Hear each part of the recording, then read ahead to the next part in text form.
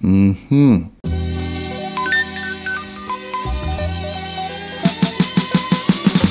we're going to do a dessert that really near and dear to me. Now, sawine is something that is traditional in my household. I was born into Islam. My family is Muslim. I grew up in a Muslim household. So for every Eid, waking up in the morning, getting ready for Eid prayers, the house would be filled with this aroma of spices and, you know, the lovely smell of this delicious dessert. Just smelling this and tasting this has always bring back memories of my mother making this for us for Eid. So I'm going to make this recipe as close to hers as possible. I'm doing a little difference because I, man, can't really deal up with the dairy and things. So I'll be using almond milk instead of cow's milk. But if you want to use full dairy, go ahead and use full dairy. And I really can't handle too much sweetening. So usually you would use condensed milk to sweeten this, but I'm not using condensed milk because that would be too sweet. We're using the maraschino cherries, and for me that does add enough sweetness to the dish. And yes, I know everybody does make sawine in their own way, especially for, you know, Muslims. If you grew up eating sawine, chances are your mom, your grandmom, your dad, your grandfather, whoever would have made it in a way that you know. This is the way I know. So please refrain from commenting and saying that isn't how you just make sawine. This is the way I know how to make it, and trust me, it just tastes real good. Now the only real prep we need to do here is to really smash the cardamom pods to reveal the seeds inside of them, and that's where a lot of the flavor from the cardamom comes from. So other than that, it's just head over to the stove now and get started. So as I mentioned earlier, I will be using almond milk for this, but if you want to use regular cow's milk, or even if you want to use goat's milk and, you know, support the local goat farmers, by all means use goat's milk or cow's milk.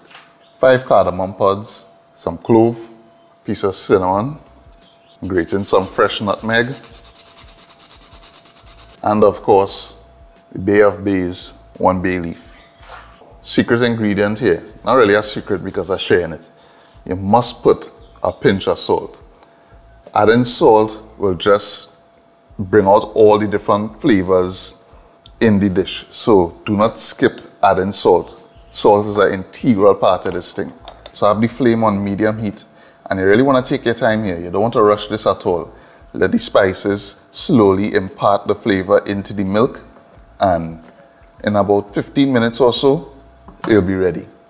So I'm chopping up some almonds here to add to the dish. And sawine is the kind of thing that real subject to personal preference. If you want to use pistachios, use pistachios. If you want to use cashews, use cashews. And for the fruits, I mean, the way I know it is the maraschino cherries. But if you wanted to use prunes, dates, some people use craisins, you know, dried cranberries, raisins, sultanas. Like, for me, I don't think it have a right and a wrong way to do this. Now for the most important part of the process, and that is parching the vermicelli. Now, we say vermicelli, but the actual pronunciation is vermicelli. It is Italian. This is a pasta, so you could use it for like stir fries and things, but I know vermicelli for sawine. So some people don't parch the vermicelli, and that's fine if you don't want to parch it, but for me, the kind of flavor that you get when you parch it and then add it to the milk is almost a kind of coffee, kind of vanilla, mocha, kind of something that has happened there. Listen, I can't eat sawine if it don't have parched vermicelli, but that's just my preference. I'm not saying that one better than the other. Actually, yes, I'm saying, for me, parching better. But if you don't parch, that's totally fine.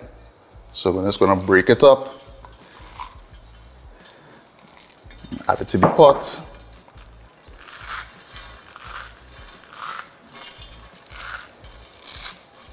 So I want to keep moving this around in the pan so that it doesn't burn. I want to try and get an even parch on them. And the toastiness, a toasty vermicelli added to the milk, let me tell you, that is everything right there. All right, the milk looking good, smelling real nice again. all the flavors of the spices, all the aromas of the spices coming out. Now, I'm gonna add the parched vermicelli. And hear that little chow. Well.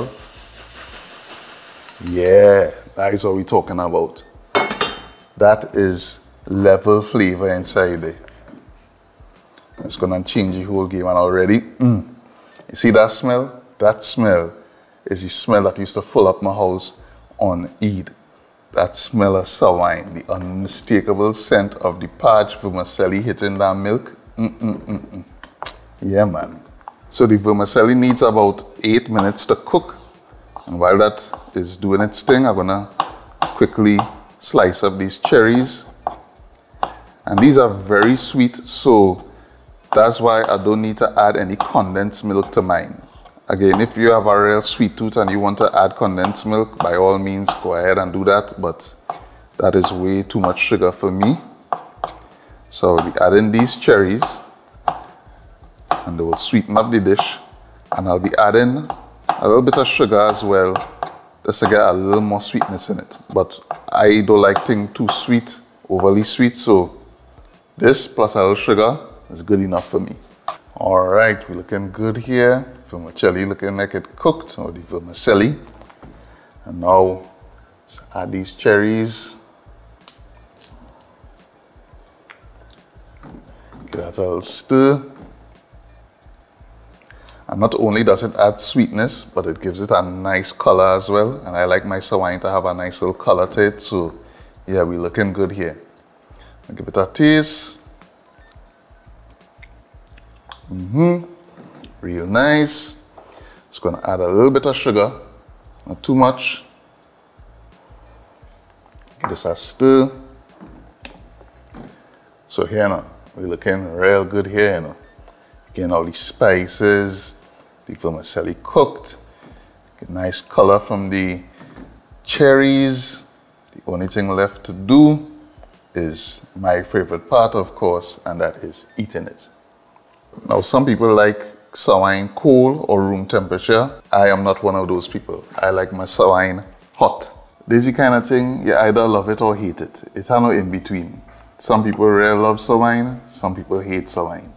I, obviously, am on team love sawine. Again, the sweetness from the cherries, the spices coming through, the cardamom, the clove, the cinnamon, the nutmeg, and the salt. Listen, don't forget to add the salt. The salt is what does bring all these flavors to life. Trust me, this is a good recipe. If you like this recipe, please give the video a thumbs up and give it a share. And if you're not subscribed to the channel, please take a moment to do so. And let me know in the comments how you just make your sawine, like how yours different from mine. Would love to know. As always, thanks for watching, and I'll see you in the next one.